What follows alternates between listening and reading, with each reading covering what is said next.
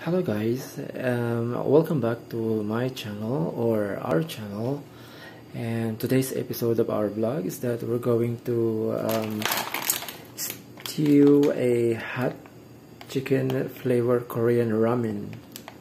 Okay, the time now here in Saudi Arabia in Riyadh is 3:08 a.m. Okay, it's very late.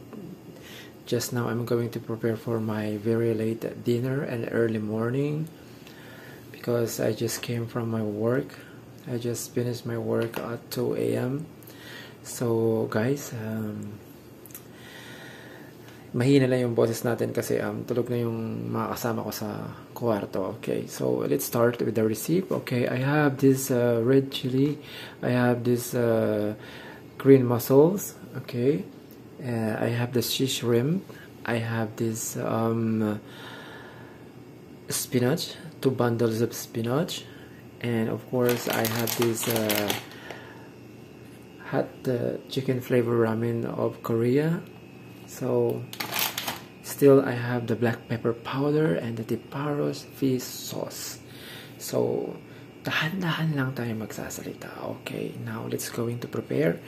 And of course, syempre hindi mawawala ang tubig sa ating ingredients kasi hindi natin siya maluluto. Okay, so let's start to boil the water.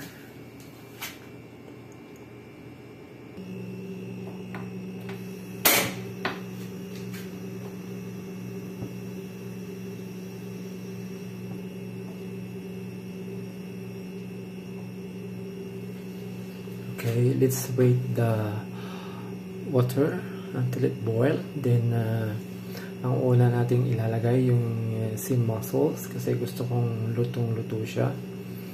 And then after that, syempre yung sea shrimp ilalagay natin, susunod natin.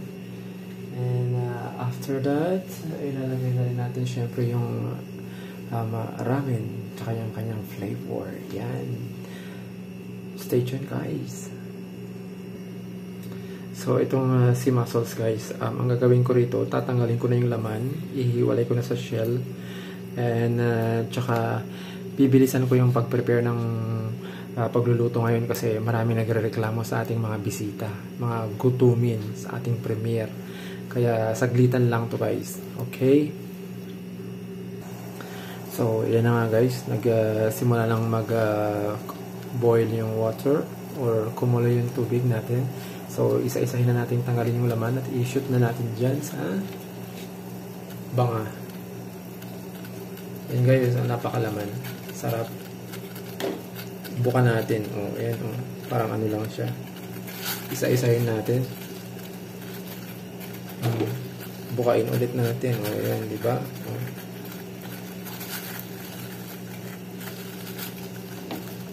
O.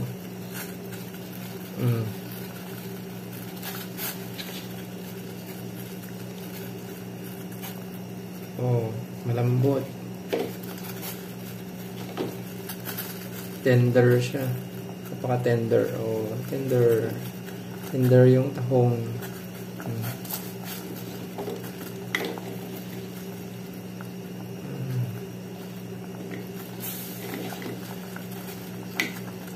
Oh.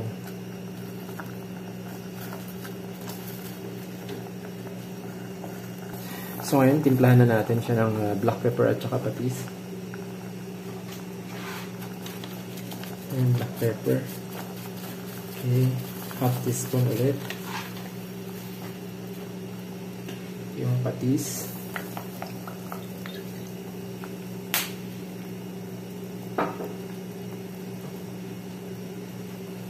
Yung tubig nga pala guys, ang sukat niyan, 1.5 cup lang siya.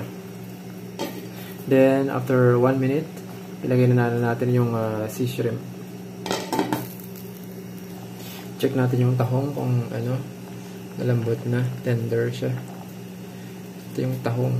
Iba rin yung amoy ng tahong, May amoy din yung tahong kahit paano. Oh. Kabuka ka na siya, oh. Amoyin nga natin. Maantot.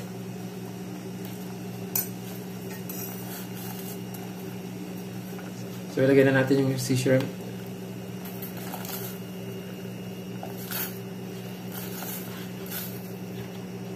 Okay, pakuluin natin for 2 minutes. Then, lagay na natin yung noodles, yung flavor, at saka yung, what do you call this? Spinach. So, yan guys, pwede na natin ilagay yung sauce. Yan. Ang sabi niya dyan, chong chang chong. Ching chang chong ching. Yan. Yan na daw, sauce yun.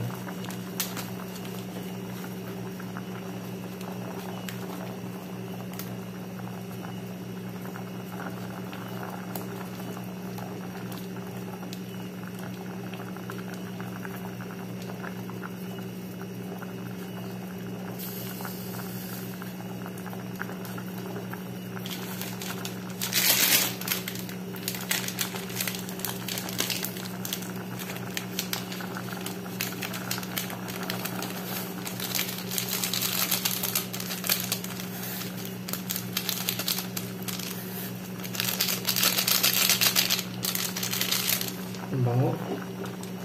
Ang bango ng flavor ng ramen. Teka, ano nangyari dyan sa kaldero? Dumi.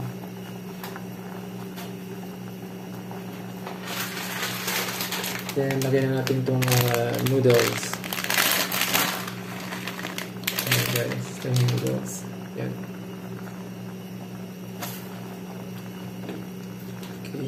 Over and simmer.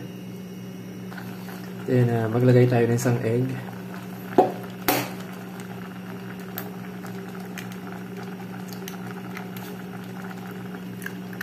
Okay.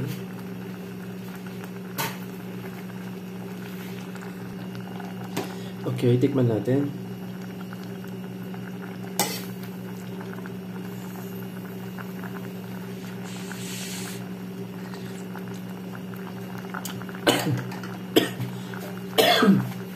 Naanghang.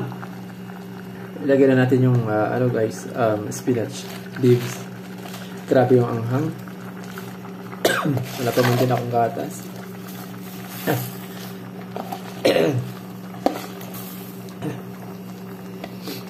Ay, pakawan.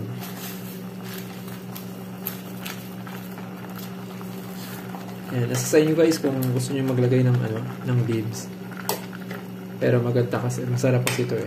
Pag may leaves siya. Spinach yung ginamit ko. Okay, let's cover for... Actually, luto na siya.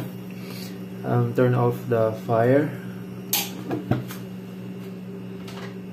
Yung dalawang sili guys, hindi ko na nilagay kasi napakaanghang pala. Grabe. Then, meron din tayong ito yung what do you call this one? Kalimutan ko na. Yung ano doon ito? Labanos. Yung labanos na fermented siya. Yan guys. Matamis siya na crunchy. Napakasarap. So guys, tara kain na tayo. Ako'y gutom na gutom. Yes, I'm done. Okay guys, ito na yung finished product natin. Okay, so hot and spicy Korean ramen. Okay, so it's very maanghang. Maraming salamat. Sana yung mga umatin ng dito sa aking mga bisita ko. Sana nagutom ko kayo ulit. Gugutumin ko kayo. Salamat sa pagdalo. Sa susunod po ulit. Okay, thank you. Thank you very much.